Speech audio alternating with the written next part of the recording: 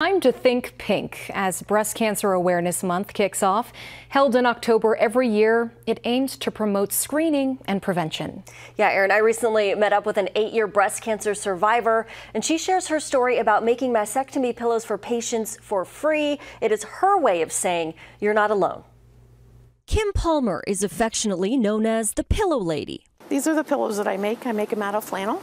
Kim was diagnosed with stage 1 invasive breast cancer on October 1st, 2015, and had a double mastectomy just 11 days later. After my surgery, I needed something to keep myself busy.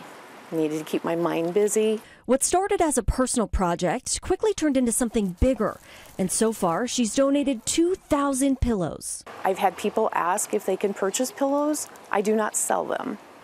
I know how expensive cancer is. I do not want to add to that for comfort for someone. So all my pillows are donated. With help from her husband, Kim drops off bundles of pillows at the Methodist Estabrook Cancer Center every chance she gets. The nurses then distribute the pillows to post-operative mastectomy patients. I can't even tell you how much these are appreciated. When I actually get to meet another patient that I get to give a pillow to, it's a very emotional moment. Not only for them, for receiving it, but it makes me feel like I'm making a difference.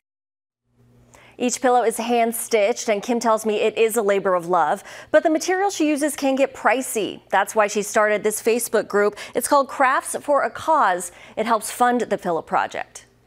During the summertime, my husband, my dad, and my daughter all help with, we go around to auctions to find things that we can repurpose, that we can sell. So it's kind of a family thing. And while she's had success selling her crafts on the Facebook page, she said she's much rather focus solely on the pillow project, but that can only happen through community donations. So if you would like to donate to help with some of Kim's expenses, she accepts both Venmo and PayPal. And of course, we have all that information for you on our website, WWT.com. Erin. And it's